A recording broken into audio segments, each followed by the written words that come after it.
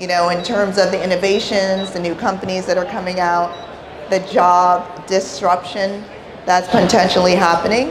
But then also I always like to look at the glass half full. So I'm focused on what is the opportunity there, but being very cautious as we move forward. Because I feel that if you aren't intentional in how you use this technology, it can get real ugly fast, right? And if you're not aware of both sides of the coin, that's how we get to the ugly really fast. So I think it's super important. But I feel that if we understand what the positive is, what the opportunities are, then we can focus there, right? So let's dive in. So how blockchain and AI are revolutionizing fashion retail. So I'm going to take you on a little journey. So let's do this little, I have a story for you. So just imagine you're at home. I'm going to paint the picture. You're in this, I like the color white. So let's say you're in this beautiful all white room with pops of yellow in the room, and you have somewhere to go. You actually have to come to this conference, and it's a few weeks away, and you're like, you know, going to the desert, but I'm gonna be inside air conditioning. I might be meeting some important people, but I wanna be comfortable. What am I gonna wear? So then you go online and you start searching. But when you get online, your browser recognizes you and starts suggesting some items for you. And then you start directing your browser by saying, well, I'm traveling soon. And the browser asks you, well, where are you going? And you have this conversation with your browser. So now your browser knows all of those details that I just spoke about. And so now it directs you, because you're like, you know what, I want to wear something sustainable. It directs you to a sustainable website. And then you order this item. And the item is delivered to your door. But it also is embedded with an NFC chip. And on the hang tag, it has a QR code. And when you scan the QR code or the NFC chip, it takes you to its digital twin. And that digital twin acts as a certificate of ownership. But guess what? It also unlocks rewards for that brand. Oh, and guess what? It also gives you VIP access to this upcoming event in a nearby city. And so not only does it do that, you have the option of looking at where this product came from, who were the farmers who made it, what was the quality of the materials they used, all of this through that scan of the QR code or the NFC chip. Now, the brand that you bought it from can resell the item that you no longer want to use in the secondary market, which means the item was made with higher quality, right? Because I know a lot of you experience, you wash an item 3 times, it's done.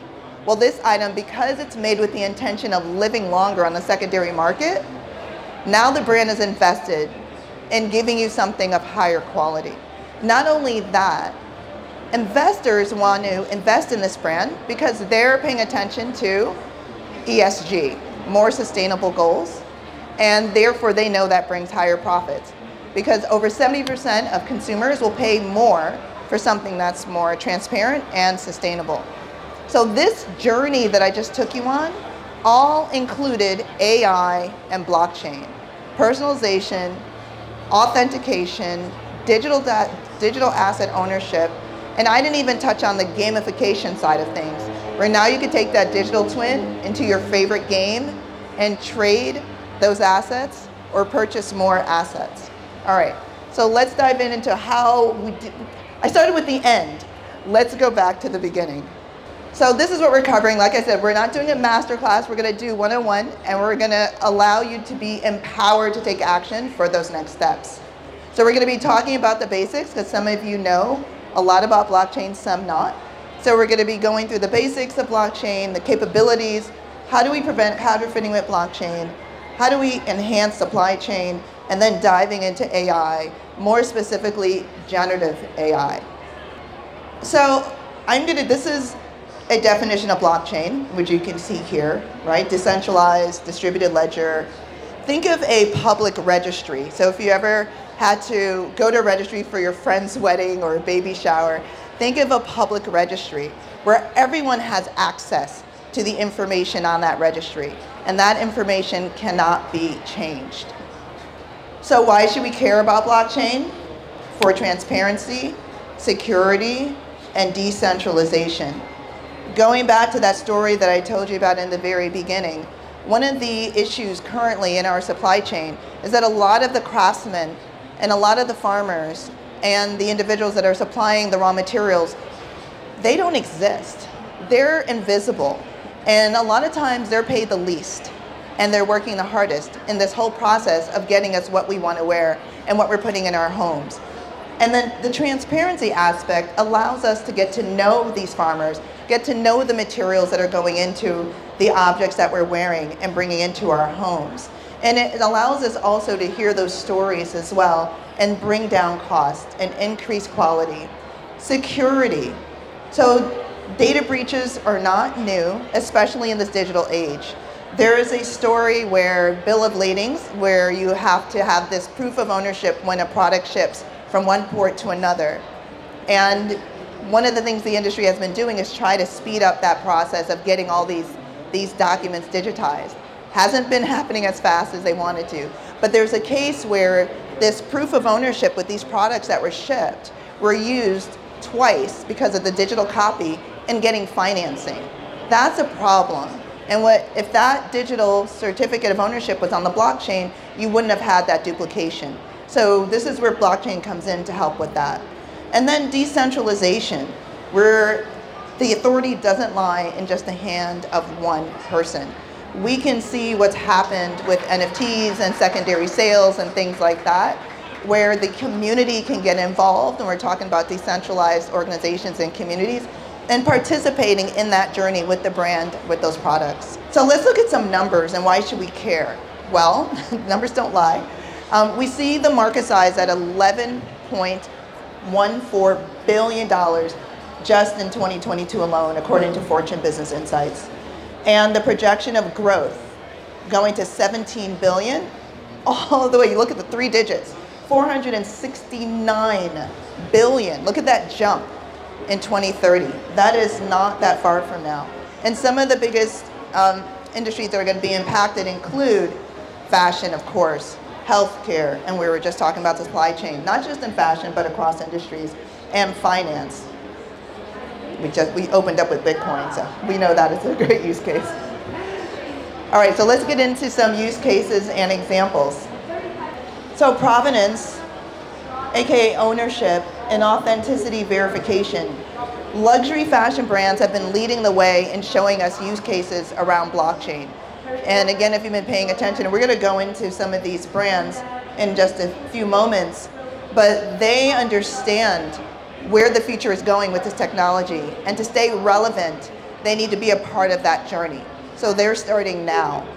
But not only that, this is a disruption in how everything is going to be done with fashion. And we are going to have more say as consumers in the journey of how products are made and how they're distributed to us. So the luxury brands have the resources to be able to do research and development and experiment with these emerging technologies right now.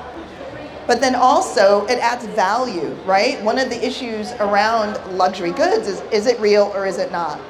Now, I lived in New York for about 10 years. I still live very close by. That's my home base for business. And there's vendors up and down the street with your Dior, your Gucci, your Fendi, and these things look real, okay? You have to stop and say, well, wait a minute. And so unless you're truly interested in that authentication, you know, people are just buying them because the price is irresistible and they look so good. And who knows, maybe some of them are. Maybe they're coming from the factory and they're overstock. You know, how does the brand know that? And this is where blockchain comes in. So we're going to be seeing more and more of this, not just in luxury goods as relates to the authentication part of it, but in more and more brands as well across price points. So we were touching on the story around the farmers and the raw materials that are being used in the products that we wear and use every day. And again, using the technology to track those origins. And then how do we get that information through the QR code, through those NFC chips that I mentioned before. So they can live in the tags. I've seen some items where they're sewn right on top as part of the design feature as well. And it's going to become something that's going to be more of the norm, where you're going to be looking for the QR code or looking for the chip to scan. And maybe it's an AR filter. Maybe it's a music, a song from your favorite artist that you're listening to through that scan or that chip. So there's so much information that can be held and captured on the blockchain. We were talking about our trips to New York and the counterfeiting.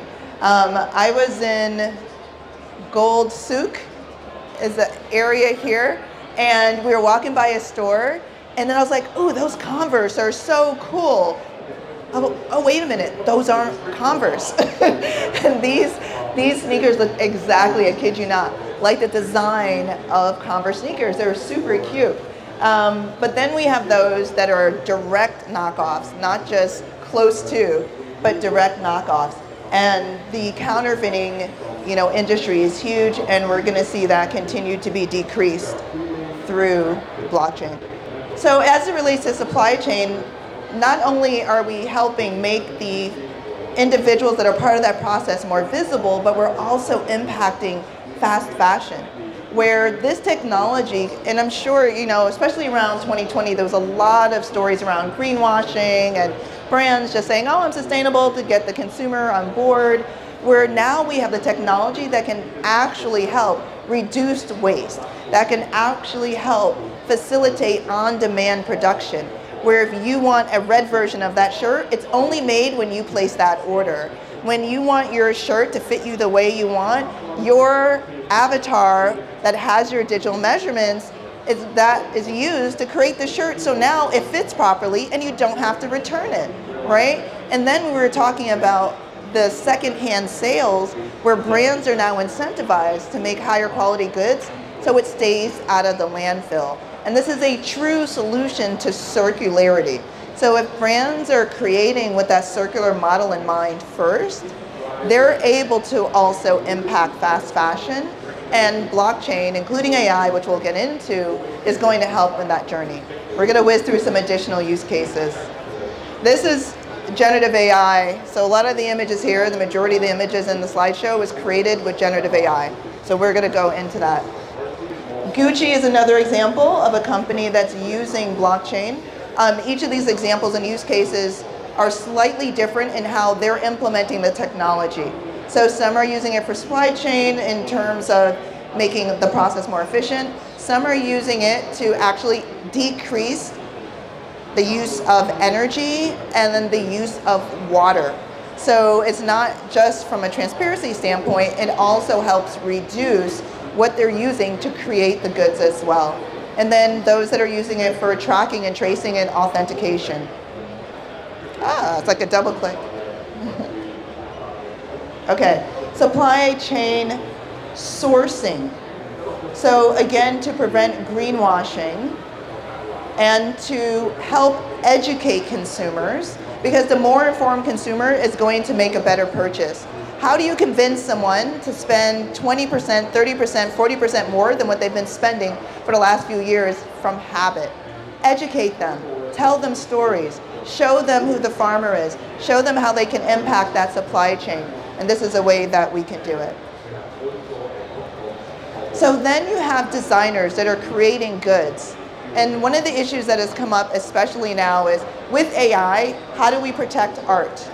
We see the scale that AI can create art, and we know that it's pulling it from billions of trillions of data points from existing art in our, online from our databases. Well, by minting your original design, your idea on the blockchain allows it to get time-stamped and protected, and it tracks it back to you, the artist. So this is going to become more and more important, especially because of the introduction of AI. How do we protect our art? How do we protect our ideas? So if a database wants to train based on your information, your ideas, and your data, it will have to get permission or pay you in order to do that. Right now, unless you close the gate, it's pulling from anything and everything that has been inputted into the database that's publicly available. So this is going to come up more and more as it relates to protecting our data and our ideas. So peer-to-peer transactions.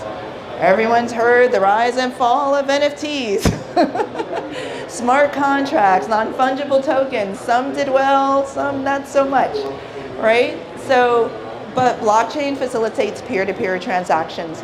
When you're able to send something to someone very quickly and tap your phone, they get that digital asset, you get the currency that represents that asset, everyone's happy.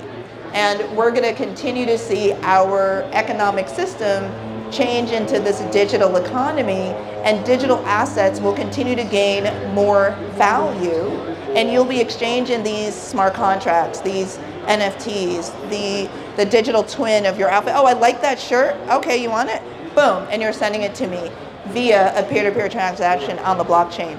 I know it's real. I know it's yours. I know it's only one of a kind. I know how much you bought it for 2 weeks ago, and I now, this information, when I sell it in 2 months or 2 years, that next owner is going to get that information as well. So we're going to see this real interesting, I'm not going to say barter, because you're going to be exchanging value, with digital currency, but we're going to see these additional revenue streams creep up from peer to peer just based on digital assets and it being on the blockchain.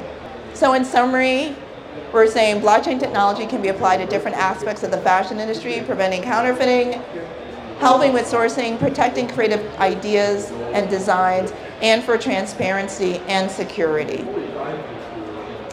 So let's delve into AI. And I'm going to ask you at the end what your thoughts are. So some people have good thoughts, feel good, warm and fuzzy when it comes to AI, some not so much. And let's delve into and see where you stand at the end. But I've been using generative AI for almost 1.5 years now, mainly on Midjourney, but I have used a lot of text-to-text, text-to-video, and this, of course, is text-to-image. We're using words to paint an image, basically. And that can be, this is 2D, but you can also do that in 3D, and you can animate as well. And what's been so impressive is how quickly the technology has improved in such a short amount of time. And data has it, depending on what report you're looking at, may it be the World Economic Forum, BBC, or the most recent report that came out this summer, numbers range from 80 million to 800 million in terms of jobs that will be disrupted by AI. So it's something to pay attention to because it will be the foundational technology for most industries. And we see blockchain, there was a lot of hype, right? But it is a technology that's going to be infused for the reasons that I shared. But AI has surpassed that in terms of, let's say, newsworthiness, because we now as consumers have direct access to the technology. You go on a browser and you have access to ChatGPT, DALL-E, Midjourney, and because we're touching it and training it at the same time, that's why it's scaling the way it is. So it's really incredible to see what's going on with AI. So what is artificial intelligence? It refers to the development of computer systems capable of performing human tasks such as intelligence, learning, reasoning, problem solving, and decision making. And with the language models, the ones that are learning, these MLLs, they are continuing to get smarter, faster, better, because we're training them every time we use them. So what are the capabilities of AI? We have machine learning, natural language processing, and computer vision. And I'm going to start with computer vision and work my way back. So if you've been in any retail store lately, you probably have noticed cameras everywhere. That didn't exist a few years ago. But with computer vision, this technology is training the algorithm how long you're standing in front of a product. What do you do when you're standing in front of a product? Where do you look on the shelf when you're walking down an aisle? So these are things that are showing the retailer where to place products, maybe what colors to use for packaging, how are you responding to pricing? So it's not just for security why these cameras are being added. It's really to train the AI to more effectively get you to purchase an item more quickly at a higher price. Natural language processing. Show of hands, who've used ChatGPT or something similar. Okay, crazy how it responds, right? And how better it is now than it was back in the fall of last year. So that's only getting better. Amazon is introducing a new Alexa that's going to be a little spicier in terms of her personality and be more opinionated. Okay, so I don't know if that's a good thing or a bad thing, but we're going to be seeing more personalized, more AI programs and innovations coming out that are going to be even more human-like. And then what's coming down the pike really fast are robots that have generative AI built in. So you're going to be speaking with an actual device that looks humanoid, not just like a little round clock, that will be having conversations with you. And they're rolling them out in some countries for the purpose of being a companion for the elderly to test that technology. But soon we're going to see these robots show up in our schools and our homes as tutors for our children. And so when we're talking about, we're going to go into this as it relates to personalization and AI, but when you have this technology, let's say take it out of the robot, that learns about you and your preferences and what makes you happy or sad, it's going to respond and it's going to seem human-like, and some people are going to turn to the technology for their assistance, for their therapists, for medicine, things like that. So this is what's coming. And then of course, machine learning, the algorithms continue to get better over time. So again, I like to look at the stats. Why should we care? Well, look at the market size. We're at $150 billion. And I mean, AI has been around for a while. We know this. It's generative AI that's really allowed this space to expand.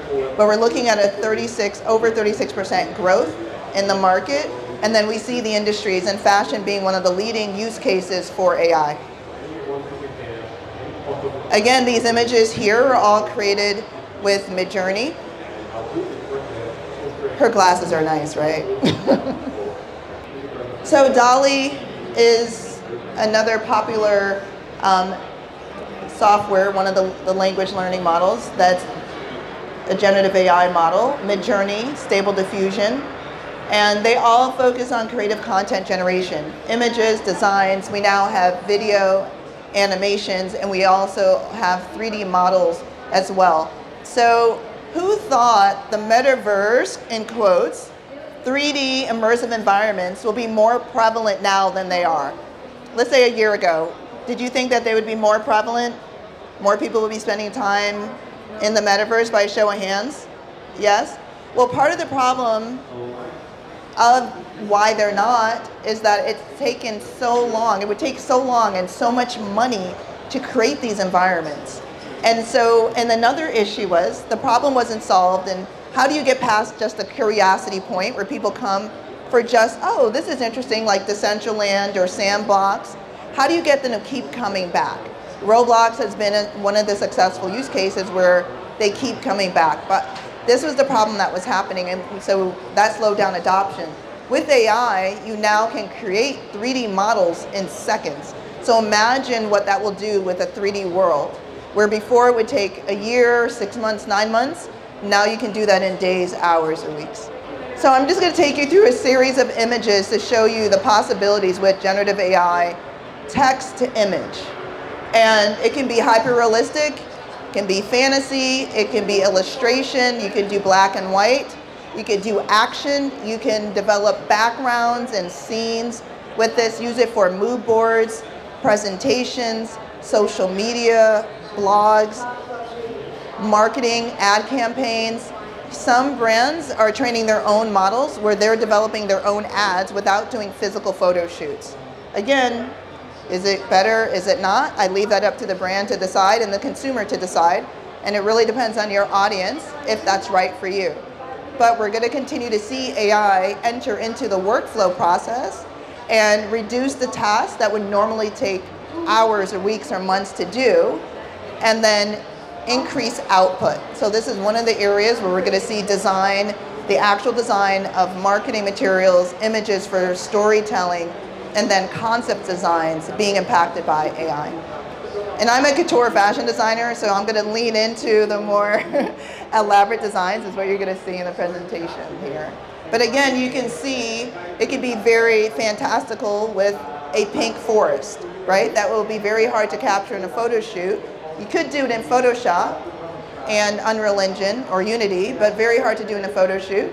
But again, with generative AI, it's something that you can do. And then the more you use the tool, like anything, the better you get at manipulating the words to create the images or the video or the content that you want from the tool.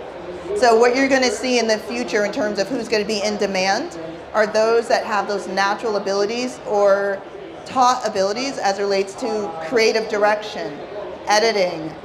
If you're a visionary, if you can think really outside the box, how do you push the fold with these tools so your image doesn't look like everyone else's image, because these tools are very accessible. And a lot of brands may not be sharing this publicly, but a lot of them have already adopted the tools internally in their workflow process or the supply chain that we discussed earlier. Here are some of the tools that are being used, some of the more known or popular tools. There's thousands of them, but we're looking at Midjourney, Stable Diffusion, Artsy, DALL-E, Beautiful AI. Beautiful AI has made themselves known for their presentations. Microsoft, their new Surface is going to incorporate AI in all of their suite tools. So PowerPoint, Word, Excel, all of those tools that we're familiar with are going to now incorporate AI. So you're going to see this. YouTube is beta testing AI and creating videos for content creators, suggesting SEO terms and what topics to create. So it's going to revolutionize how our YouTube videos are being created. TikTok is using AI to determine which video or content was actually created by AI, right? And so now we're going to be running into the problem, is this real or is this not? I'm not sure if you saw the gentleman who did a digital twin of himself. He trained the AI with his voice and with his image, and he created a digital twin, 2 versions, to give a monologue. Neither were him. So you can literally, I could be here projecting on the screen, and I could be on the coast of Spain, and I inputted my script, and you would see me, like this, giving this workshop, and I wasn't the one who filmed it. It was my AI that did it. So this is what's coming, and these are some of the tools. Who has used Midjourney? Show of hands. Midjourney? Okay, great. What about DALL-E? Show of hands. Stable Diffusion? Beautiful AI? Artsy? Okay. And almost everyone here at ChatGPT, right? All right. Who started using Claude 2? You like it? It's a little limited. Yeah. Claude 2 does not train based on your data. So you can input a PDF and you can ask it to do certain functions, and I wouldn't be able to pull from the content you put into Claude 2. But by using ChatGPT, you could access anything that I use to train ChatGPT. So it is an alternative, and companies now are creating closed systems on protecting their brand IP, so other people won't be training from it. So again, in terms of stats and fashion, and why should we care as it relates to AI and fashion, we see the numbers. We're in the trillions. I had shared some market data earlier in the billions. When we come to fashion, we're in the trillions. So it's no surprise that it's one of the top use cases, and why we should care, because we all wear clothes. Okay? So it's going to impact us one way or another. And if you're walking around wearing leaves or beads, it's still fashion of some sort. So we're looking at the market size with AI in fashion. We're in the billions again at 3.72, and we see that growth at 42%. That is a huge CAGR, and it's going to continue to impact retailers. We just touched on personalization a little bit in my opening story, inventory optimization, and design creation. So just to review in terms of blockchain, we looked at how it impacts counterfeit goods, especially as it relates to luxury items, the transparency in sourcing regarding ethical fashion, sustainable materials, how we can use it to protect designs and digital assets, and as well as facilitating peer-to-peer contracts. And we're going to see how that combines with AI. So with AI, personalization and product recommendations. So in my story that I opened up, I shared that you were in your living room. I painted the picture, this beautiful white space with some pops of yellow, and you have the conference to go to and you were trying to decide what to wear. Well, your browser that's now powered by AI knows your preferences. It has access to your avatar that has the digital measurements of you that's already programmed for your avatar. You can see the garments on your avatar and adjust it and say, you know what, I don't like the green shirt. Let me try the blue. Let me try the red. You know what, those pants aren't working. Let me try it with a skirt. And you could do this all virtually. One-word suggestions. So inventory optimization, and this is really, really important as it relates to reducing waste. You know, most of our clothes today is made with, sadly, plastic. And that plastic has a hard time degrading. And shifting it from one country to another is not a solution. So if we can reduce that and we can go back to the days of higher quality goods, we're really able to reduce what's ending up in landfills. But not only that, think about it. What do you think the plastic is doing to your body by wearing it all the time? So there has been research showing that we have plastic particles already in our system based on how much plastic is touching our skin every day. So this is something that really is important in how it can help us. Design generation. Again, this image to the left is created with AI. You can use it, again, to create products, concepts, ideas, mood boards, and then protect that with blockchain. There is a project that was done out of London, partnered with Google, and they created over 40,000 design ideas. 40,000. So as a fashion designer, creating 40 is a lot, right? Coming up with original ideas. How do you compete with a system that's creating 40,000? And that's where the creative direction and editing skills are going to come into play. Those individuals, I say the jockey on the horse, those individuals that are able to train the AI, guide the AI, pull out what the customer really wants, those individuals that understand psychology, understand human behavior, those are the skill sets that we're going to see more and more in demand as it relates to AI, especially in fashion. Customer journey, storytelling. As a storyteller, as a fashion designer, you can't help but tell stories. How do you convince someone to buy that shirt over that shirt, to buy this color over that color? It's through storytelling. Nike, amazing at storytelling, right? Some of your luxury brands, really great. Coco is no longer with us, but her brand continues to tell the story that we've bought into to stay one of the top brands still in the industry. So AI is going to continue to facilitate that on the front end as it relates to creating those images, manipulating images based on what the consumer wants to see, and delivering that where you might see the red shirt, you see the blue shirt, and you're both browsing the same company's website. All right, let's go. All right, so here's some use cases we'll breeze through. Amazon using AI to suggest products to customers based on their history, as we were saying, which increases sales for Amazon. Design generation. All right, getting started with AI. So this is a video and it's not playing, but artificial intelligence is not a substitute for human intelligence. It is a tool to amplify human creativity and ingenuity. So I want to just stress that even though it's a great tool, it's going to enhance scalability, profitability, sustainability, it doesn't replace us. We started the conversation with intention. So important to understand the pros and cons of these tools so we keep human solutions first. Super, super important. How do we stay the jockey on the horse? So, Midjourney, some of you here are familiar with these screens here, but just to take you through like a quick snippet, if you are interested in working with Midjourney, you would need a Discord account and you would need to go on their site and it says join the beta. And that will give you a prompt to join Discord. It is within the Discord app that you create.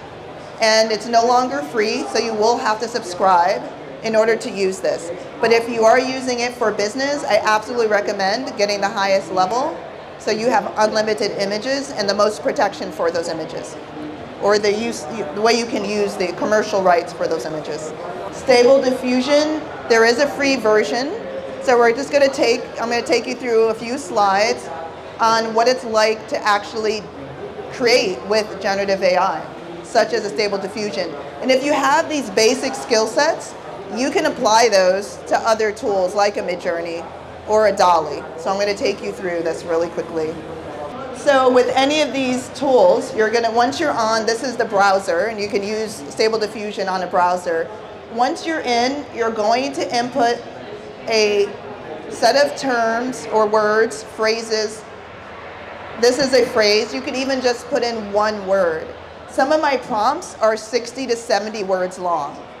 These tools are really good with camera images, so if you understand anything about photography, you have a leg up. But there are plenty of resources that will guide you to where to start as it relates to prompts. This is a very basic example, horses on an airplane. And I'm using this because you're typically not going to see horses on an airplane. But what would the AI give us as an example? And if you saw this on Midjourney, it would be very different in terms of the output. And it actually, in my opinion, much better. But a lot of developers use Stable Diffusion as a starting point, and then they develop with it, and they train this as a model. So you see 4 different images. You will then choose an image that you feel best represents what you're looking for. Notice whenever you choose an image, you're training the system. It's going to think this is what you like more. It's going to show you more of what you like. If you do not like any of those images, don't choose any. Put the term back in and regenerate. But if you do like it and you want to get it a little closer to it, then choose an image and upgrade it. So out of the 4 images, as you can see, you can choose, let's say this was the one you chose. You then can modify it with those prompts, those settings there, or you can save it and download it. In Midjourney, it gives you a different set of instructions where you can upgrade it, choose variations, blend it, and the more you get used to the tool, the more you can create more complex images. So here is another set of terms, horses on a plane high resolution, and it interpreted plane for the grass, not the airplane. So, but it gave more realistic images of a horse. So again, you have to let the algorithm know, oh, maybe I should put airplane in next time. All right, just in summary, we have what to consider when implementing blockchain and AI. So under blockchain implementation, we have scalability, security, and decentralization. Under AI implementation, we're striving for responsible AI, and I was touching on this as it relates to ethics, being responsible with the AI, who's training the AI, how do you protect your data within the AI. We have bias avoidance. It's only as good as who's training the model, so that's something to keep in mind. And privacy protection, and how blockchain can impact protecting your ideas and your IP, but then also considering training your own, creating a closed model for the AI. I think something that's so important, as I keep reiterating, is the balance between innovations and ethics. How do we continue to push forward? How do we continue to innovate, use these tools, be excited about the benefits of these tools, but yet keep us at the forefront in terms of the solutions that we're creating and how we're using it? How do we scale without making ourselves obsolete? Or how do we use the time that we're gaining with these tools to our advantage and not just doing more work with the time that we saved? So these are things to think about as leaders in your organizations when you're implementing these tools as well. And that wraps it up for me in terms of my workshop, but I would love to take any questions if you have it. I'm Nova Lorraine. Again, you can find me at Nova Lorraine on most platforms, the real Nova Lorraine, on Instagram. I do teach AI, so I do have a workshop if you guys are interested in diving deeper into how to generate images, you know, what the impact of AI is and how you can upskill in that space. And just glad to be here and happy you guys decided to join my workshop today. Any questions? I've got a question. Sure. So you showed all of those different platforms. How often do those change? When we start to see from Midjourney to Stable Diffusion, how many different players will come in? Is it every couple of months, or are those the de facto main players? Those are some of the most popular players, but we've seen like Leonardo AI come in on the scene. There's Doodle as well. Every week, there's a whole new set of tools that are out. A whole new set of tools. Those tools, how about things like Midjourney, Runway ML? Runway's a great one. Video tools, those are starting to creep into the space now too, right? Absolutely. So text to video is continuing to get better and better. NVIDIA is one of the players with text to video. So they're behind Runway ML, which is one of the best video generators. They do have some competition now. There is another startup that came into this space. They're typically trained on Stable Diffusion in terms of a lot of the new players that are coming out, as I was showing you there earlier. But yes, if you are interested in video, Runway ML will give you snippets, but it's a great way to get video content. I got a question over here. How do you make money in this industry? Me personally, or anyone with AI? Anyone else sitting here, how do we make money with what you showed us? Scale.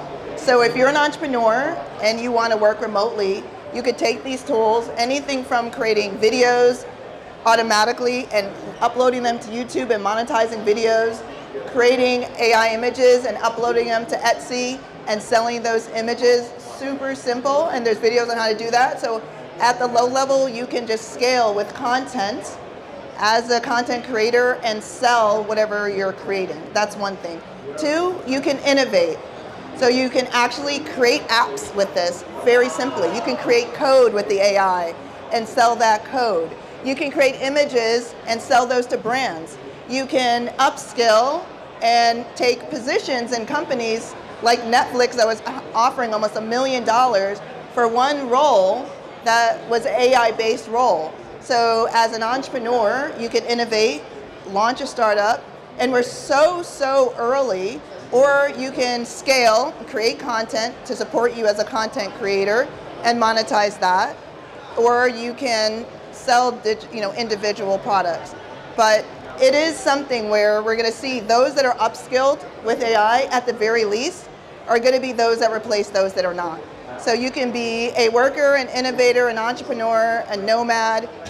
You can use these tools to monetize, to my knowledge. I mean, if you're interested in fashion and innovating in this space, there's so much that's needed. Right now, Clo 3D and Browseware are the tools that are used to digitize fashion for production. And even those have problems and issues. Now you're creating a 2D image, and you saw a lot that I created here, that is not necessarily going to be able to be made the way it's shown, right? So you still need technical design skills. You still need someone to interpret that image into what's called a tech pack to then get to a production facility to make it where it actually fits. So there's still a gap there that has not been resolved. So you can 3D model, but you still need someone to interpret the 3D model for it to work when it's sent to a factory or a manufacturer or a sample maker. So that's a need if you want to fill that gap, but it's not yet filled. That was an excellent question. There is an issue between the concept and production. Yeah, excellent question. So there's been some lawsuits that have been presented where artists' works have been used to train the data. Now, if you use AI, typically, you will not see an exact replica of an art piece. Now, if it's a vector image, you might see something close. But when we're talking about copyrights and humans copywriting, the item has to be, at least within the fashion space, 20% different from the original for it to be able to get a new copyright. So with copyrights and AI, the issue is human authorship. How much were they involved in the creation of this item? So there was a case in New York City with an artist that created a comic book, a full comic book with AI, with Midjourney version 1. Images are...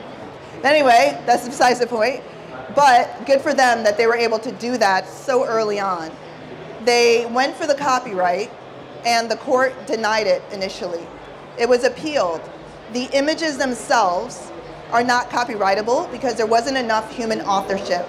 The book became the copyrightable product because there was more authorship in the book. So right now, AI on its own cannot hold a copyright. If you've been following the writer's strike, part of the resolution is that the writers are going to be involved in editing and manipulating the written scripts that are being produced by the AI. They don't always have to use the AI, that's up to the writer. But if they use it, they're involved in it. So why is that a benefit to the production companies? Now they have human authorship. Now they can own the IP to that item that even if it started with AI, because the human was involved, they can apply for the copyright for that item, which, as you know, with TV shows like Friends or movies like Star Wars, that's really important to own the IP. Yes, the large legacy brands have more access to resources to incorporate blockchain, for example, into their infrastructure. So that is a little more challenging for your independent designers or your smaller companies. The resolution to that, though, is identifying a freelancer or a smaller company that creates with blockchain and collaborate with them. And then together you can move forward with bringing something to market. As it relates to generative AI, most of those are free and or by subscription.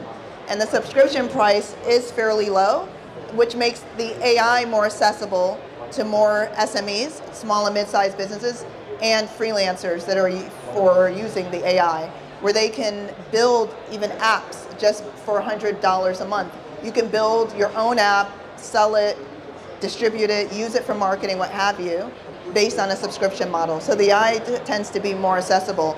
If you're building your own closed system, that's when it gets more complex in terms of pricing. What a unique opportunity to see somebody talk about one of the hottest industries in the world, in fashion, and blending it with, I see more AI than blockchain in what you talk about, right? So if you had to pick, and it's like picking your favorite kid, if you had to pick one you're more excited about, blockchain or AI, which one would you pick right now? It's AI.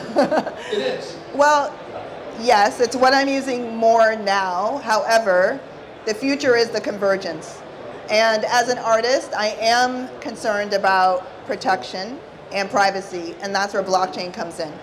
So when the hype cycle went away around owning a digital asset named as an NFT just for art's sake and speculation, okay, fine, move that to the side. But as it relates to protection, privacy. I get it.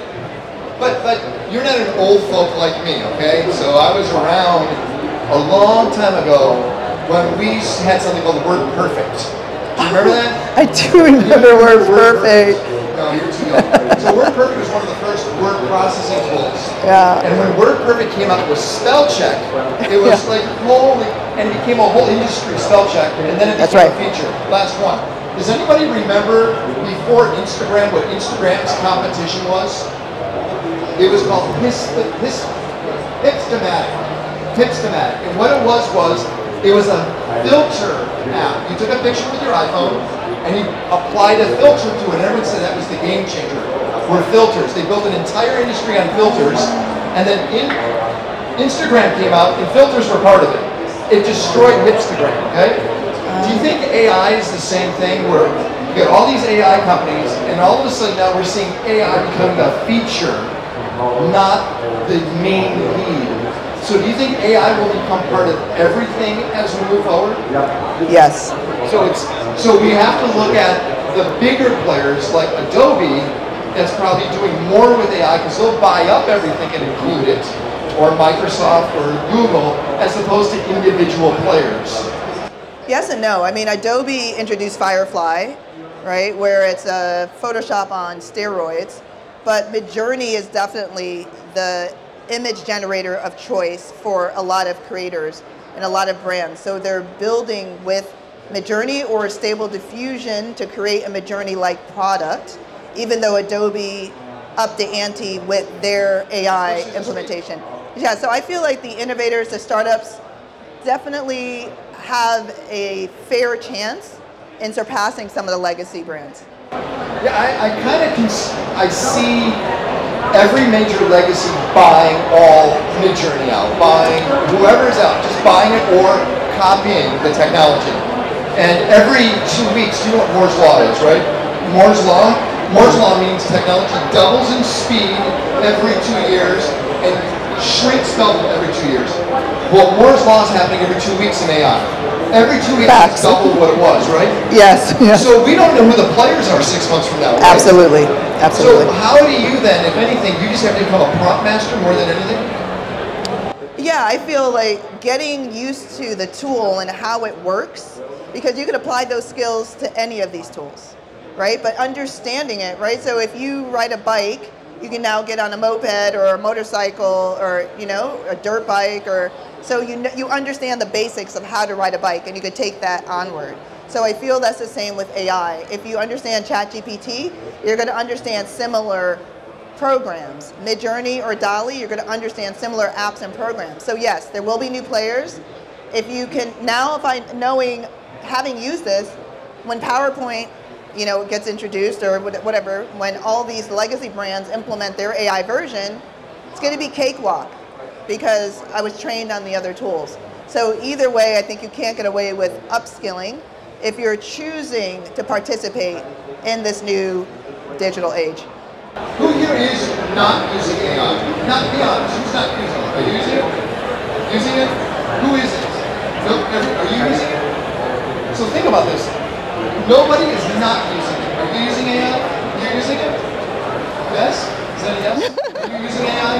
You? So everybody is using it. Think about the adoption rate of that.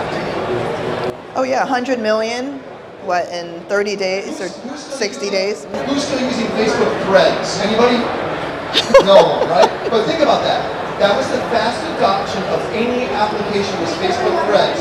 And nobody's touching it anymore because it didn't do anything. AI is doing something. Absolutely. And if you touch it and you use it, it's hard not to anymore, right? It's hard to go back. You're like, I could do this in seconds? How would you go back? I think the key is balancing, though, like I said, the time that you're saving with not creating more work for yourself. Okay. So I think going into it with that is super important. So now the last question. Let's predict the future, but only a year in the future. Because to me, that even sounds like so far-fetched. Oh yeah, with AI, 100%. You're standing here a year from today. How will your presentation have changed? What will it change in that year? Augmented reality. Give us an idea. What will change? Okay, so I would have filters. So with augmented reality, you have anchor points. And I would have you take your phones out if there were no headsets, and you know, Apple Vision might be a game player next year. But anyway, let's say no headsets. Take out your phone and I have you point somewhere. And you see a 3D model of one of my designs that I created with AI. And then you can take that, save the QR code on your phone, and then opt to purchase the digital asset on the blockchain, and then choose to swap or trade on your phones among each other. Well, wasn't that NFTs 2 years ago, 3 years ago? Wasn't that the same thing? Yes, however, with the AR, it's more immersive, it's more real, right? You don't have to go into an OpenSea or a sandbox or open a wallet, so the user interface is going to be facilitated as well, where it's just like enter your email, and now you have access to be able to buy, trade, and swap minted digital assets. Let me ask a question. Who would do that here? Honestly. You would. You would. Honestly, you would do that. You would go, oh, I want to buy that digital object and keep it in my phone. That's going to have sentimental value to me. Really. You do it too. You would want the real and you would want both. Right, she wants both. And that item would exist in the physical as well. See, now I see ticketing working like I'm going to go, hey, I'm a Swiftie, okay? I'm going to tell you, I love Taylor Swift, right? I would buy my ticket online, and if I could prove that I went to the concert and get memorabilia, I would do that. So let me add to that, though. So that digital asset that you bought comes with awards. And so let's say next year, with that, you get VIP access when you come back. So I think experiences 100% with it is where the opportunity is. I don't think the asset, because I think you'll do it once, maybe twice, then you go, eh. I think I agree with you. So experiences are physical, and you mentioned the physical object, right? It's the physical object or experience that's going to drive the value of the digital. What was happening last year was through FOMO, digital value was going up, but it wasn't attached to anything. But now it's the physical that's going to drive the digital, and the digital value is going to go up. Okay, so I don't know about you. I watch fashion shows and I go, what the heck am I looking at? They're not all There's some great weird stuff out there, right? Yes, yes. So the gentleman over here who actually just walked away going, hey, so I don't know anything about fashion. Can I make fashion? From what I see of fashion shows, it looks like it's all amateurs doing something. Are you saying that maybe we can have the next designer sitting here? Is it possible? In concept, yes. Now, can you make the item that was created? That's a whole nother story. So on its own, no.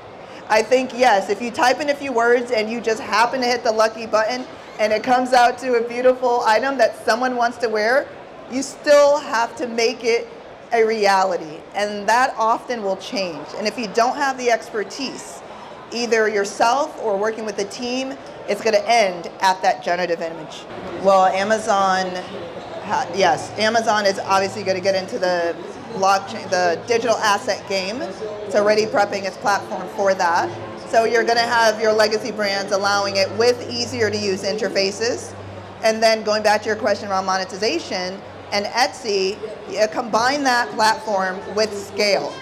And like I said, if you are a textile designer or you just like textiles, you can use AI to design a print, design 100 prints in less than an hour and sell them all, and a percentage of those sell on Etsy. You're well on your way to becoming that next Ferrari purchaser. So it is a way to monetize without having to go through the traditional routes of fashion wholesale retail, which I lived once upon a time, where you could take it directly to the customer in a way that is much more cost effective. Guys, let's give it for Nova. Nova, people want to find you, where do they go? What's the best place? At Nova Lorraine. Connect with me on LinkedIn, The Real Nova Lorraine on Instagram. What I suggest is Nova's going to hang out over here if you have questions for you and you want to connect with her. She also does workshops. She's here for the week. She's never been to Dubai, so if you want to show her some of the cool places to hang, she's definitely going to be here. Okay? Give it up for Nova, everyone. Thank you so much, everyone. Thank you.